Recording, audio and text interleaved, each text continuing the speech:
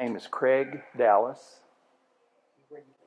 and I live 17 miles west of Tatum and 55 miles east of Roswell, out on the ranch. I was born in Roswell, New Mexico, 1955, and lived on the ranch there for 18 years, going to high school at Tatum, New Mexico. This is the story of C.E. and May Dallas, and it's told by the youngest child, Jody Dallas, which is my dad. My grandmother, Mary Ellen Bevel Dallas, was a true pioneer. Before coming to New Mexico, Granny Dallas lived in Abilene and Rotan, Texas. My grandpa, Reuben T. Dallas, left Granny and took their oldest son, Otis, with him to Ardmore, Oklahoma. In order to keep her family together, Granny washed and scrubbed clothes on a rub board for the public and farmed in Rotan, Texas. She sent my dad, Clarence, to Drawn's Business College in Abilene, Texas, to earn a business degree. The Dallas family, Granny and her sons, Harry, Clarence, and Hayden, came to New Mexico in wagons pulled by teams with their possessions. They filed their claims in 1910 and homesteaded in Lee County before New Mexico became a state. Since they had come from dry land cotton farming in Texas, Fisher County, they felt like the new land was a paradise with its good, tall grass. After filing this claim, my dad, Clarence, went back to Texas to court his soon-to-be bride, May Amy Thomas. My mom said Clarence fell in love with her when she was wearing a turquoise dress. After they married, they stayed in Texas and worked the Dallas farm until their first child, Marshall Thomas Dallas, was born in 1913, and they decided to lease the farm and move to New Mexico and raise their family alongside the other Dallas family members. They moved to New Mexico with a small herd of Hereford cattle and built a half dugout to live in it at Caprock. They later acquired state lease land to expand the ranching activities. My dad's business training came in handy when they, Harry, Clarence, and Hayden, formed a partnership called the Dallas Brothers. Clarence kept the books. This partnership lasted approximately 3 to 5 years and was later dissolved when the brothers started having children. My Uncle Harry married Cora Edwards and raised 11 children at Caprock. My Uncle Hayden never married. He and Granny sold their claim in Lee County and then moved to acquire land in the Pecos Valley near Roswell. Roswell was the closest town where supplies could be purchased. Every 3 to 4 months, Clarence and Harry would freight supplies, not only for their families, but for nearby neighbors as well. The trip was 55 rugged miles one way by wagon and took approximately 5 days.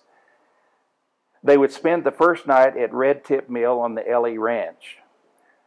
This was halfway to Roswell. The second and third night was spent in the wagon yard after shopping for supplies and loading the wagons was completed. The fourth night found them back at the Red Tip Mill, and the fifth night found them home getting to sleep in their own beds again. In 1926, shortly after Highway 380 was completed from Tatum to Roswell, Clarence and May moved their house to the road. They then purchased a store from the family named Robinson and opened the Dallas Cash Grocery. The wagons were once again used to keep the store stocked with supplies. Clarence's store merchandise included everything from a Model T radiator cap to hand-cut chewing tobacco. Getting back to the good tall grass, it did not last. Because of the drought of the 1920s and 30s, during the mid-30s, the U.S. government came in and shot the starving cattle and paid my dad so much for us since we did not have feed for our cattle or money to buy the feed to feed with. Our cows were too poor for the butcher and too poor for eating. Some criticized the president, FDR, for doing this, but I guess it was a crapshoot either way. Good for some and bad for others. After I got married, I worked the ranch and had a job with El Paso Natural Gas Company. My wife, Edith, and I raised our 2 children on the ranch, Elaine and myself, along with where, just like I was raised, along with my 3 brothers and sister. I'm glad my dad and mom stayed in Lee County because I got to enjoy the beautiful sunsets and the good wet years. We celebrated our 100-year anniversary on July 17, 2010, with a barbecue and a special plaque presentation commemorating the occasion. My son Craig is the 3rd generation to live and work on the Homestead Ranch. He still uses the brand that my mom designed. It was a flag master brand 01081. She said it was a tribute to our great country, the United States of America.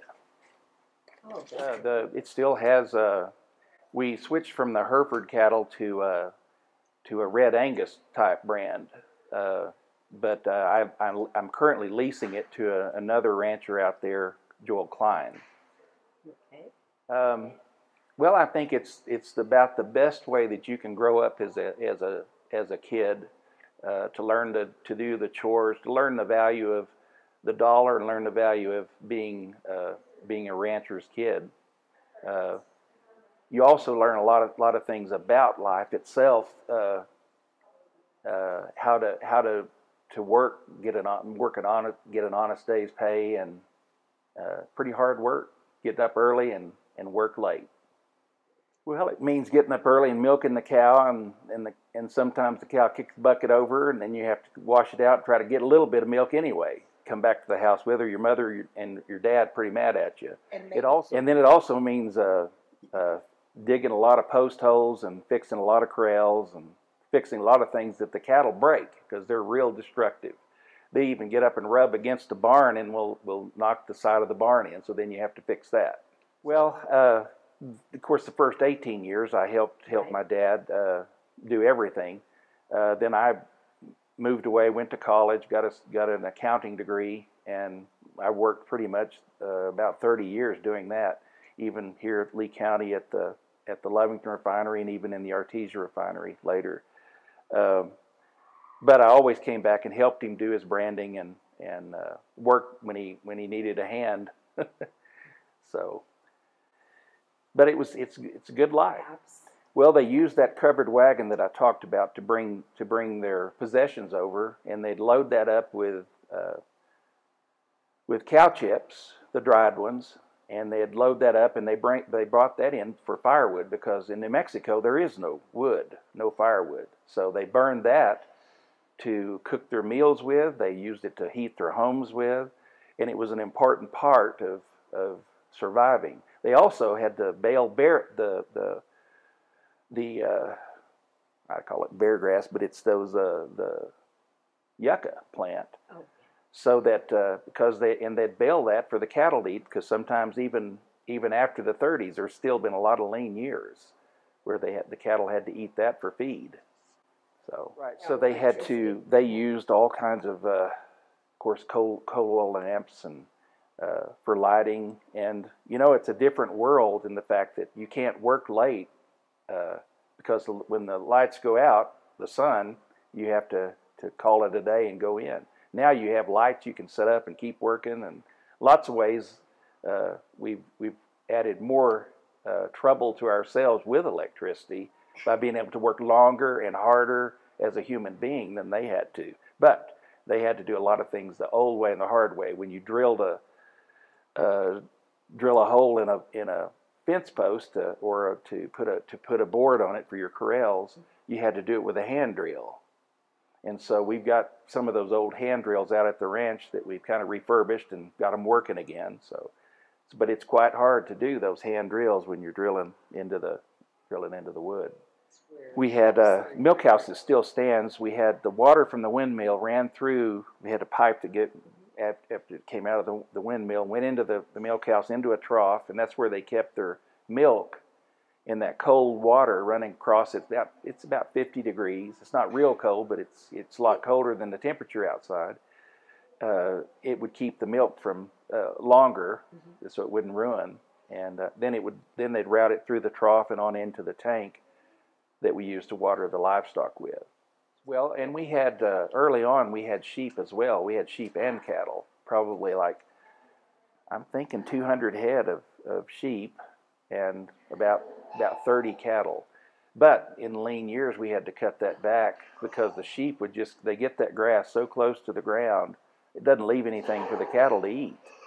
So you kind of have to pare the sheep back when your rainfall is not quite as good. So we did both sheep and cattle, and had horses as well.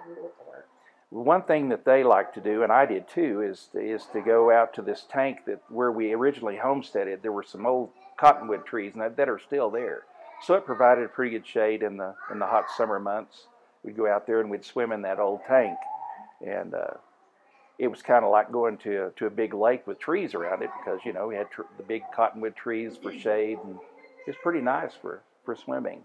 My dad told one story when they were both down. They decided they were out there working, and this is before, when they moved their house up to the ranch away from the dugout, and they were down there and they decided to just take all their clothes off and go skinny dipping, and then a little lightning storm came up, and the lightning started popping all around them. So he was so scared he just got out of that tank and ran all the way about a half a mile to the house without a stitch of clothes on. And he'd always have in July, he'd always have a 4th of July party, and they'd have watermelons, and they'd have games and roping and all kinds of things there at the gathering. And they'd have whatever people would bring meat and whatever to the gathering.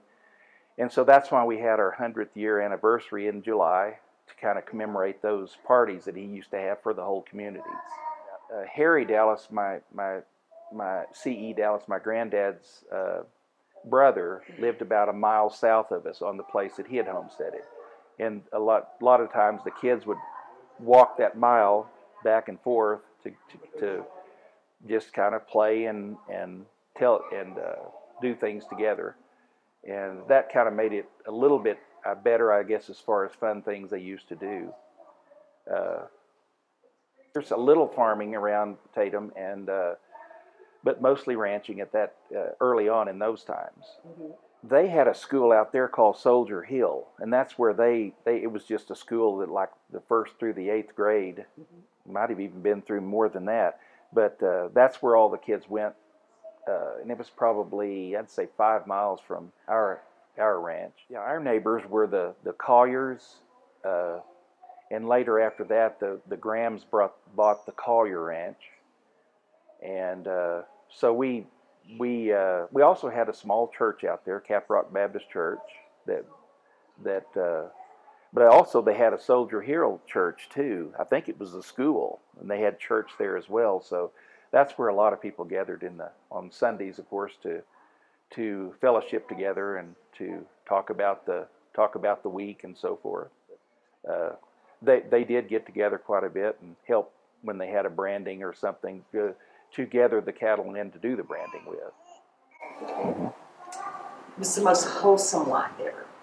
And I know as kids, my brother and I, we didn't have a lot of activities, so we made our own fun. We made things out of wood. I made him play dolls with me for 30 minutes, and then I had to play trucks with him.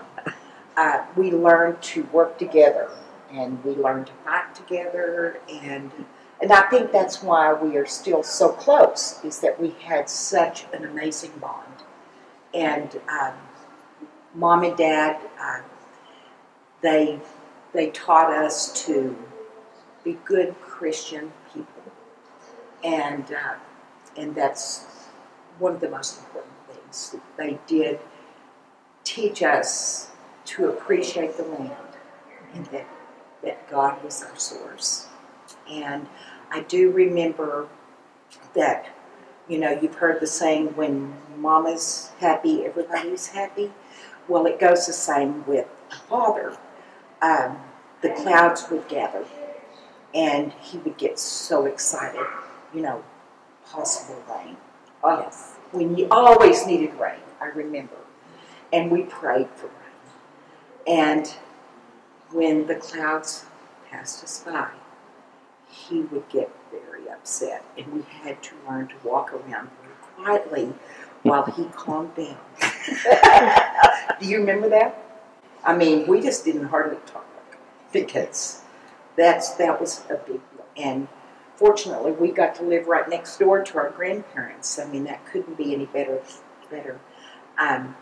But she would tell us that she would plant a tree, but she had to carry a bucket of water to put on that tree. So everything that was green was worked for. And I do remember drinking out of our windmill would come into a little big barrel. And that was the best tasting cold water right out of the ground. And we would always have to have a couple of sips every day. When we were working on windmills several times, and we had neighbors or some of our cousins would come, my dad would tell them, well, yeah, we ice pack that windmill every evening so that well will be that cold. And then where do you put the ice now? And we also float our watermelons in there to chill them, right? And it would just float. We couldn't wait to get. Also, we looked at the wagon out there. Our wagon fell apart, but my sister-in-law, Pam, got this great idea and took the wood and from the wagon and made each one of the grandkids a special little hanging monument. Some put our flag on, our brand on it, and some still had the hardware.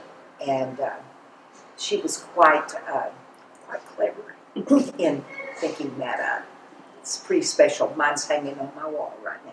And you could see the giant cottonwood trees that some are not alive. They're dying, but they were massive trees, massive. And the love branch has broken. And the love branch. In fact, the love branch was where my dad proposed to my mother. And so we always called it the love branch. And see, on the 100-year anniversary, we took pictures. We had them sitting there and took pictures yes, around. Yes, just gave me two. Oh, that's wonderful.